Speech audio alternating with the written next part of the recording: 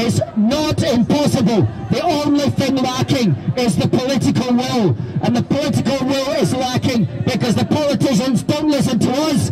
They listen to the people at the other side of the square. In fact, the people at the other side of the square are being paid by us. These NGOs are getting hundreds of thousands of pounds of our money to campaign to break down our borders. The politicians in the Scottish Parliament, one of them is speaking, is getting paid hundreds of thousands of pounds a year.